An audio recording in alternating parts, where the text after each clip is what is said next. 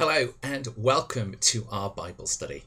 Today we're going to be looking at reason. If you remember, last week we looked at Scripture, one of the three legs of our stool of theology. So Scripture, reason and tradition. Today we're going to be looking at reason. This begins from the idea that human beings are essentially rational creatures. We are people that think and wonder about things. Therefore, our reason should have a major role in understanding God. In the Old Testament, there are plenty of calls for people to seek after the wisdom, to seek after the understanding of God. The book of Proverbs, for example, is full of sayings about what it is to be wise and what being wise actually means. Proverbs 4:7, for example, says, "The beginning of wisdom is this, get wisdom. Though it costs you all you have, get understanding." Not a very helpful direction about how you actually go about doing it, but it shows how important these ideas of wisdom and understanding actually were.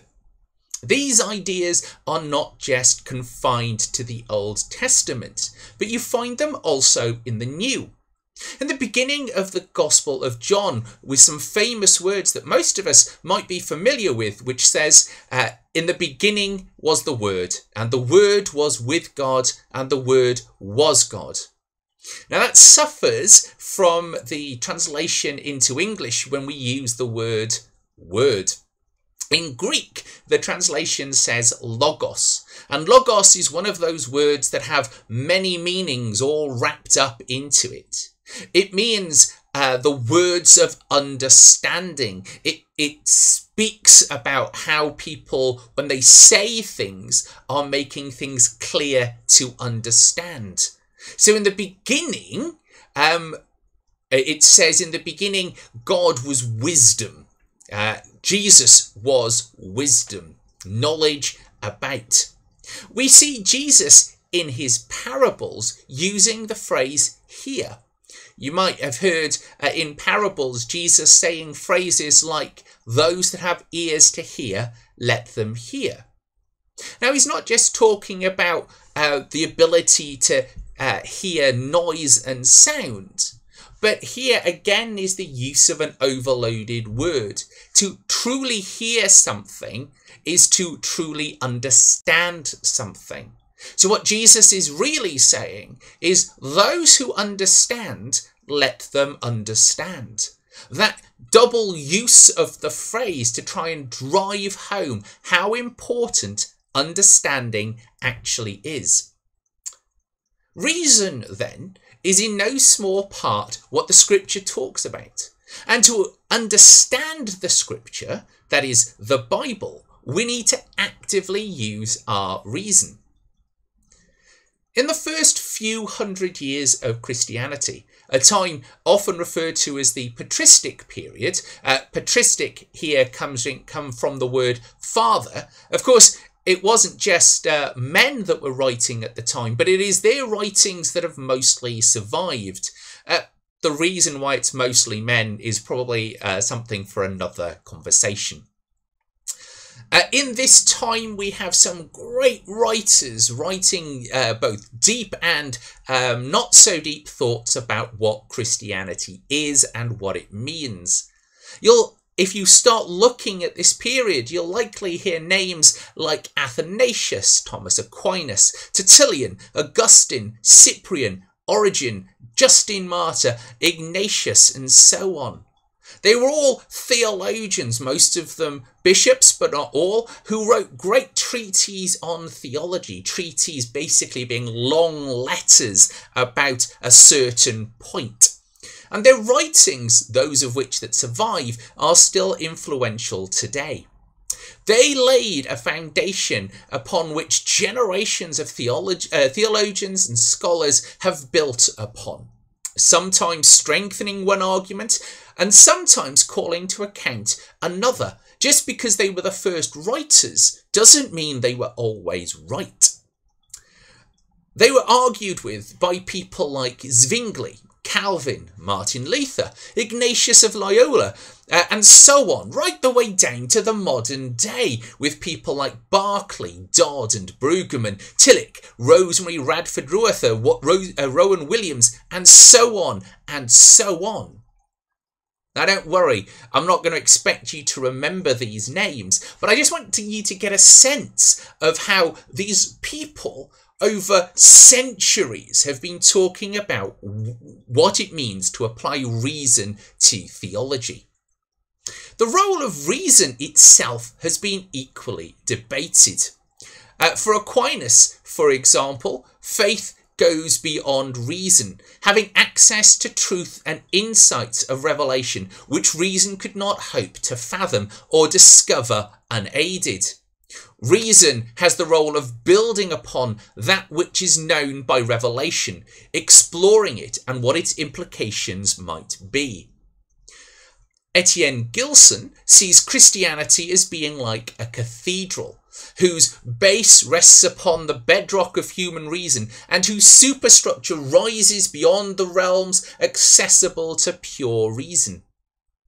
In the Enlightenment period, around the late 17th century and through the 18th century, people took reason all the way and began to suggest that Christianity is a series of beliefs that are inconsistent with reason. There are even theologians in the Christian fold who hold such views, such as the now late Don Cupitt even. I'm very thankful to Alistair McGrath for those quick overviews. And for those of you that are interested in where you might find a very easy and accessible overview, Alistair McGrath's Christian Theology is actually quite a good book, but I do warn you of its thickness, which kind of just shows you how in depth this subject actually is, and that's just an overview. The first major debate, it may surprise people to know, was about the person of Jesus. That is, just how did the whole thing, well, work? Some people saw Jesus as being fully divine, that is, completely the Spirit of God. And they worked by suggesting that he was so perfect and so divine that actually he would float just a little above the earth because he was so pure he couldn't touch the earth and sully it, sort of making him very much more God. The people that thought this sort of began taking it to extremes, and eventually it becomes a heresy called Gnosticism. Now, heresy is one of those words that you will hear bandied about quite a bit in the sort of the more extreme and slightly more tense parts of Christian theology. Heresy basically means a thought that is not compatible with the central teachings of Christianity, almost a wrong way of thinking. Now, we'll deal with some very varied heresies probably later in videos, but not everything that began as heresy ended as heresy, and not all things that were declared heresy are still considered heresy today. Some people thought that Jesus was fully mortal, so that he was just a man who had some really good insight into who God was. To deal with the divine aspect, that a miracle and miraculous way in which he lived his life, they saw him as being adopted by God, and in that adoption to being God's son, he gained a share of God's power. This again led to the heresy known as adoptionism. Now, please bear in mind that these are extreme views, and little bits of those views will kind of form something, but taking them all to one extreme or the other is what makes them a heresy. Eventually, after a lot of debates and around this subject, taking almost 300 years, we end up with the with the sort of the description that we now hold to today. And for those of you watching, this description might seem a bit obvious, but it did take a lot of thinking and a lot of discussion about all the implications and how this might apply and what it means for this understanding and that understanding for us to get there. So we now think, having settled after many years, that Jesus is fully human and fully divine at the same time. The precise nature of how that worked was largely left undecided, and of course has been a topic of debate and discussion ever since. That debate was so important because it began speaking a lot about and had many implications on other aspects of theology. It talked about what Jesus' action on the cross meant. If he was just a man, could he die on the cross as expiation for everybody's sin? So he would need to be divine to be the perfect sacrifice, and therefore to be able to take on everyone's sin. If he was fully divine all the time, then could he really know what it's like to be mortal? Wouldn't it just be Wouldn't it just be God wearing a human suit?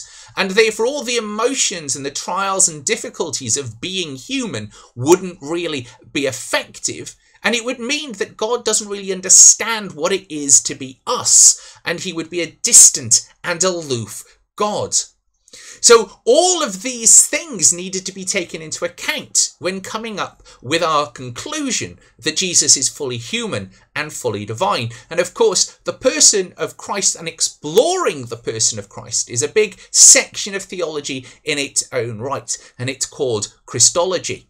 Again, stay with us and we will cover Christology probably in a much later video. Following on from that debate came the person of the Holy Spirit. Now, the Holy Spirit, not one that we really talk a lot about in churches, which I think is a bit of a shame, is the movement of God in the world. And the Holy Spirit is credited with being able to give us wisdom, to give us insight. It is the Holy Spirit that moves amongst us, that is the part that God breathed into us. The Holy Spirit is one of the first times that you begin to see proper tensions between the East and the West. The East, having centres of theology on Constantinople and Antioch, and the West being centred around Rome. In the West, the Holy Spirit was seen to come from both God and Christ, thereby making her co-creator, making her co-part of the Trinity. In the East, the Holy Spirit was seen to proceed, that is, to come from just Jesus. So Jesus was the one that brought the Holy Spirit into the world. And again, these had implications for all sorts of areas of theology. These debates were often held by letter and by treatise. One person would write a letter, and then a whole host of people would respond to that letter, letting people to respond, and so on and so on. It's a form of theology that still goes on today. And it's one of the ways in which a lot of science and other aspects of our world continue. One person will write an article in a journal, which will then be responded to, critiquing and expanding, pulling holes in their theory in another journal, in another article, giving the original author a chance to respond and to strengthen their argument. Of course, in the modern world, on journals, that can take months, with journals only coming out quarterly. And so we're used to this rather slow pace of theology developing. It wasn't just in these long and slow process of treaties that theology developed. It was also in things called councils or synods. Now, we believe that this is something that began from the very beginning of the church. In the book of Acts, we can see people coming together to discuss issues raised by St. Paul. We know that at least in small areas, small parts of the church, the see, that is the area over which a bishop rules, would come together to form a council and to debate issues. Often in the early years, the ways in which bishops would rule, condemning this heresy or accepting some other form of teaching. It was a long time before we get to what we would now think of as the ecumenical councils. This is where churches of all kinds are called to send a representative to come together. Perhaps the most well-known of these would be the Council of Nicaea. There were, all in all, 7 of these ecumenical councils debating various different points. So important were these councils that they came together to debate central aspects of theology.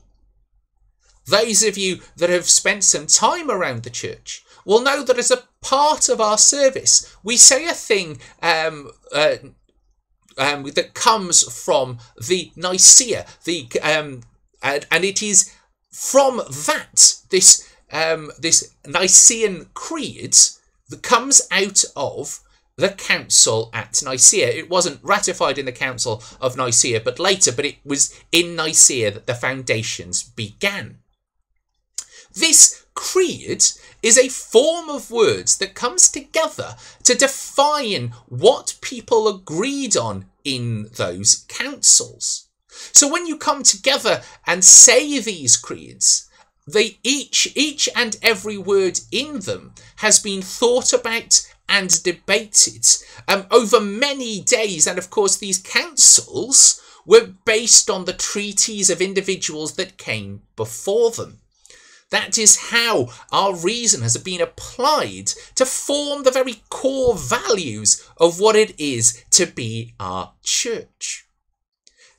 Now, I don't want you to go away with the impression that these councils were as modern councils are, which is where we gather together, we have long conversations, and then we go into breakout groups where we continue those conversations before coming together and feeding back to the main body.